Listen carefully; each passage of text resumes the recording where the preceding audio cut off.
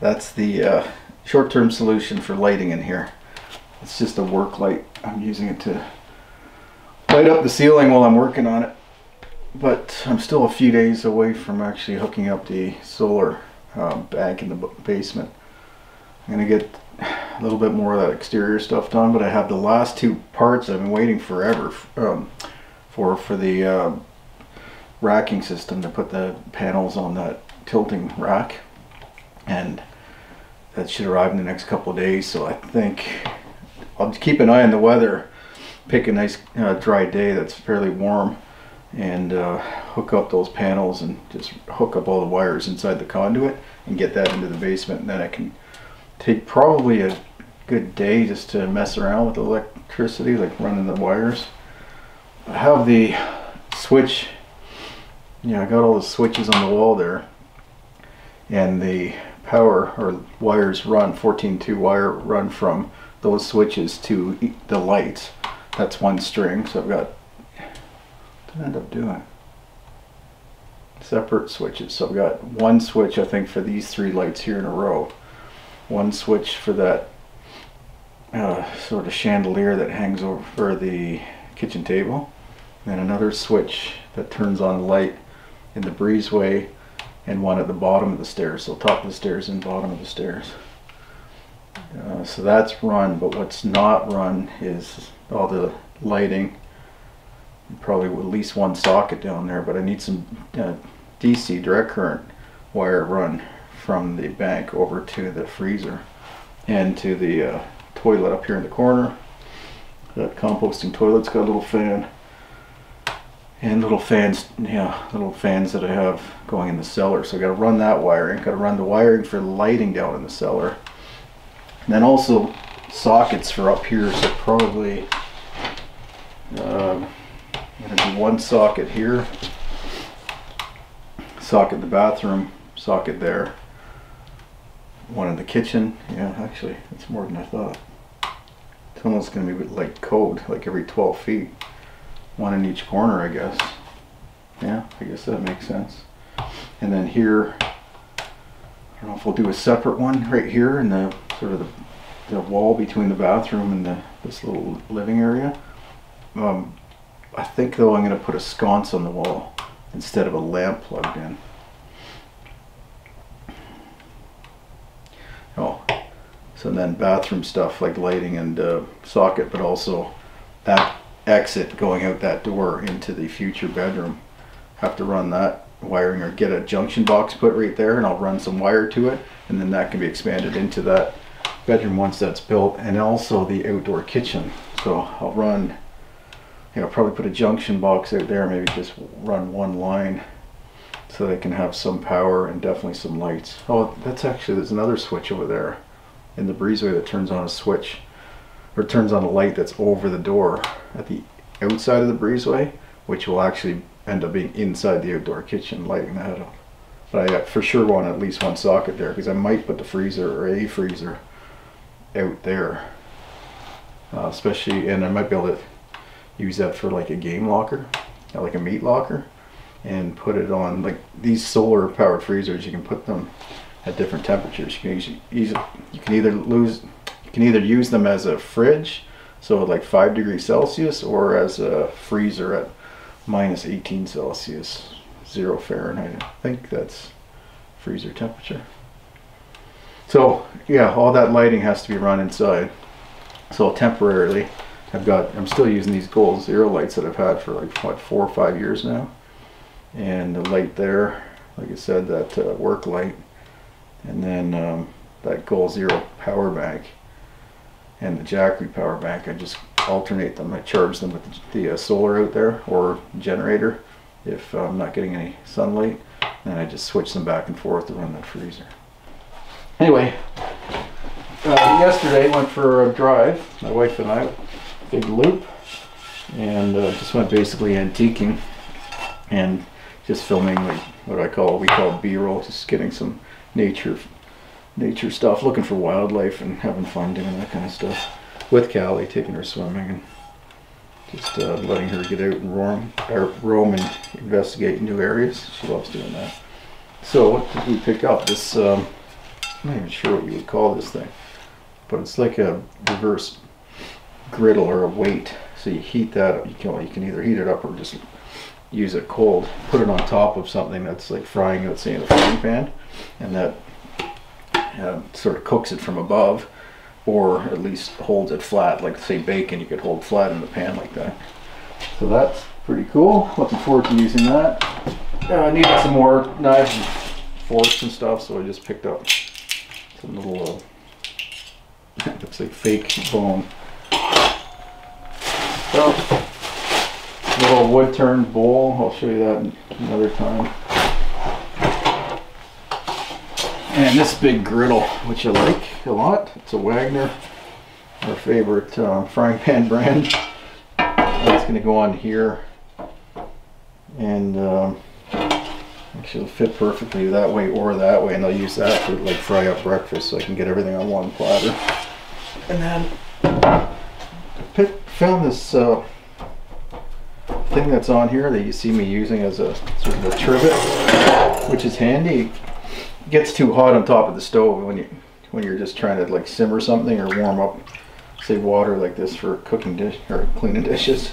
So this elevates it so it's not directly on the heat, but it's too big for the most part. When that's on, it takes up well, about a third of the stove.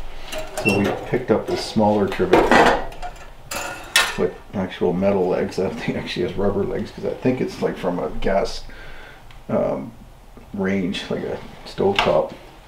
So this is metal legs proper, and it fits like a frying pan or a kettle or something perfectly. It's actually, I mentioned many times about not boiling chaga. You're supposed to just let it simmer.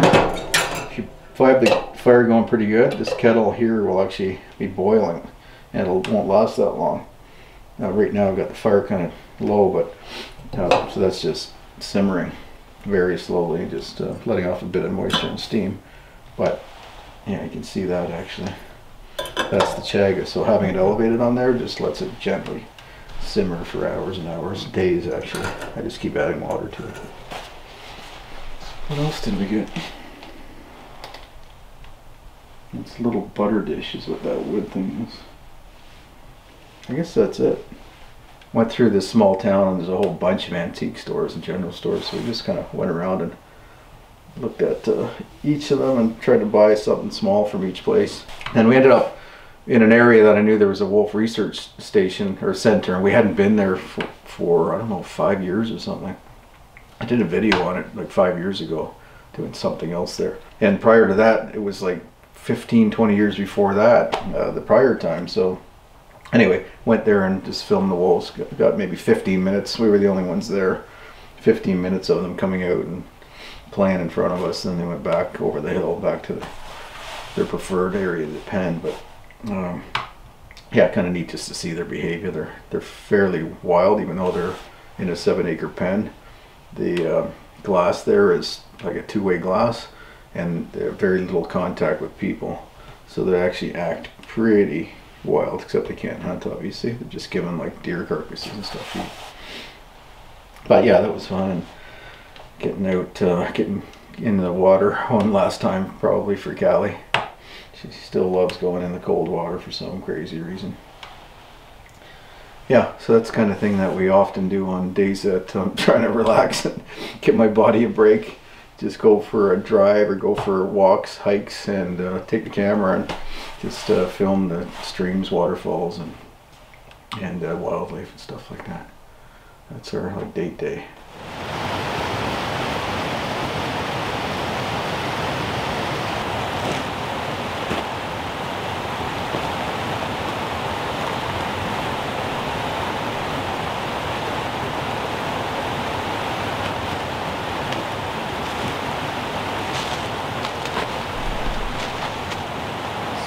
Favorite little streams, little waterfalls to film.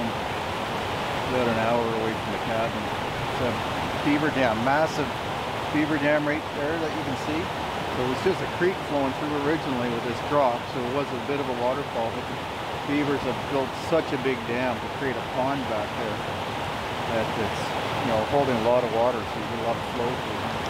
So yeah, it's beautiful. And the snow falling. And this is what I love the outdoors for, and what I love living outdoors for, experience things like this.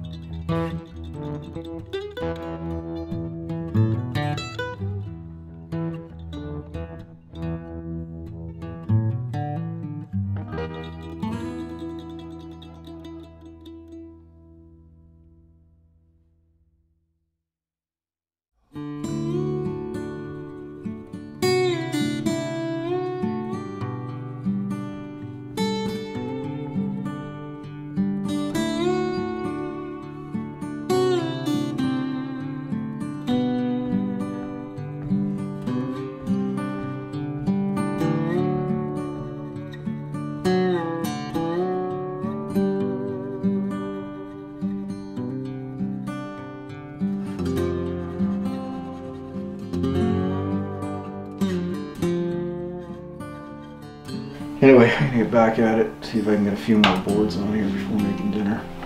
And then hopefully, like I said, I'll finish that likely tomorrow. Finally have the ceiling, other than sealed, like the edges, caulked. The boards will all be on by the end of the day tomorrow, which I'm very relieved. So, thanks for watching, appreciate it, and I look forward to seeing you back here at the cabin next time. Take care.